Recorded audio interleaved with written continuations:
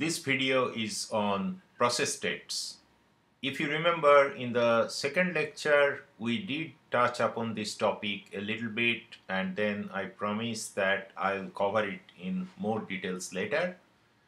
So we are talking here about the different states that a process may go through during its lifetime. That is, during the time it is being executed in the machine or in the computer. What we looked at previously was a very simple state transition diagram where there are only two states. One state is called ready and the other state is called running. What it means is a new process comes in the ready state due to the action of the operating system. The user requests a new process. For example, if you are clicking on the icon of the Internet Explorer browser, you are requesting the operating system to create that process, namely Internet Explorer.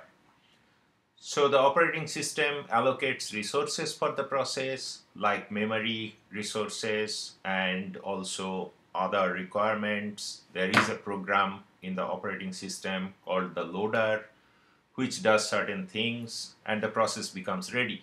It is now here in this state. Now, at any particular time, there are many processes in the system, either operating system processes or user processes, and they are usually kept in a queue. You can imagine a queue as something like this, where there are different compartments, and there is a head of the queue from where processes are dispatched to the CPU, and a tail of the queue where processes enters the queue. So this is the tail and this is the head. Now, the problem is, if the operating system allows a process to execute until it completes execution, the process may take up the entire CPU for a very long time, because the operating system doesn't know how long a process will run. And that will be bad because the user response time will be very poor. For example, if you are running the video player in your computer and the CPU is taken up by the video player completely, then of course everything else will stall in the machine. And perhaps you want to browse the internet at the same time when you are watching a video. It could be possible. I can't do that, but you can do it perhaps. So what the operating system does actually, it allocates a small amount of time for each process. This time is called the time quantum. How small it is depends on the decisions that are taken during the system design, operating system design. Usually we can think of it as, let us say, tens of milliseconds, let us say 50 milliseconds or so. Even though it looks very small for us, but for a computer it's a long time, and it can do substantial amount of work during that 50 milliseconds period. And once that time expires, the process is again stopped and brought back to the ready state.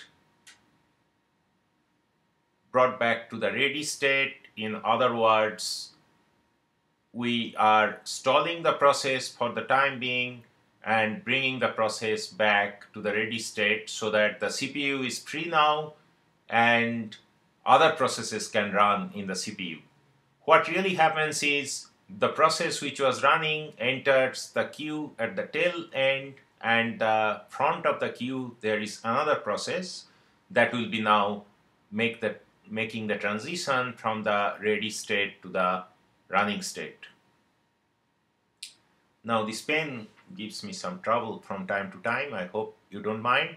So another process will go from the ready state to the running state. So this continues until, of course, the queue is empty. Most of the cases the queue never becomes empty, because new processes are always coming at the end of the queue, and old processes are continuing to run.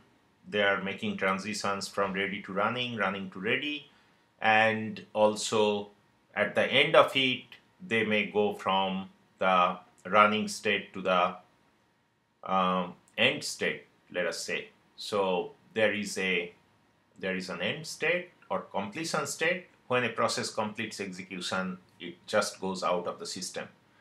Now this is a very simplistic diagram. So this is the diagram we are talking about until now: ready and running. However, things happen to processes during the time they have been given the time quantum for running. One particular thing that happens is input-output request, because as we know, a program is not really very useful until it makes some input or output request. Your video player reads the file from your hard disk or from the internet, from the network socket, and that is an input request. So the video player is making continuous requests for reading the file which it is displaying, and the operating system is satisfying that request. Now, one problem is input-output requests are usually very slow. That is, when a process makes an input-output request, it will not be satisfied for several milliseconds, or it varies depending on what kind of device it is. And there is no point in keeping that process running in the CPU when it is practically doing nothing and just taking up the CPU time. So usually what the operating system does is whenever there is an input-output request, it takes the process and puts it in a blocked state. So this is the blocked state when there is, let us say, an input-output request. What is the purpose of the blocked state? The blocked state is used for keeping a process waiting for its input or output to be satisfied, and in the meantime another process can be given the CPU so that the overall throughput of the system is improved. In other words, the CPU can now execute more processes within a given amount of time. What happens to a process that is in the blocked state? Well, the process eventually, its input or output request is satisfied and it becomes ready again.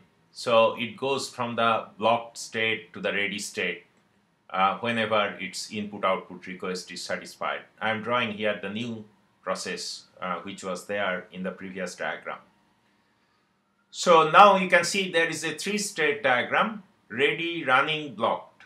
And blocked is for satisfying input-output requests. However, there is another enhancement that is done in most operating systems, which is about the processes that are in the blocked state. So this was the diagram for us, and of course there is the arrow from the running to ready. So this was the ready, this was the running, and this was the blocked. Now, what is the problem with the processes in the blocked state? Remember, all these processes that we are talking about until now are in the main memory of the system. That is, they are taking up space in the main memory. Now, it could happen that there are too many requests to the operating system for running many different processes. And as we know, the main memory of the system is a resource that is not very big, even though it looks big to us, like 4 gigabytes or so. But if there are a stream of requests that need to be satisfied, then the main memory may not be sufficient. So what the operating system does is it takes the processes that are already blocked to another state, which is called the suspend state. Now, whenever a process is taken from the block to the suspend state, it means that the process is evicted from the main memory and written to the disk. The suspend state is in the disk of the system. So a process that was waiting for its input output sitting in the main memory is now removed and written to the disk. And where it is written is an important, it has a name, and it's very important to know the name. It is called the swap space for that operating system. And a swap space is nothing but a segment of the disk that has been kept aside particularly for this purpose, that is to swap block processes from the main memory to the swap space. Now I'll simplify the diagram a bit. What really happens is eventually the process that has been suspended and swapped to the disk will get its input output request satisfied, and if that happens, then it goes from the suspend state to the ready state again. That is, its input output is now done and it has all that it requires for running, so it is ready. So in other words, the process will be brought back from the swap space to the main memory again. It will go to the ready state. It will enter, remember that queue we had, it will enter that queue at the tail end, and eventually it will progress, and eventually it will be executed on the CPU. So this is the process diagram that really represents what is going on in the system at any particular time. And you can now relate better that what is really happening in terms of process execution. So I'll stop here and perhaps I'll go to some other topic in the near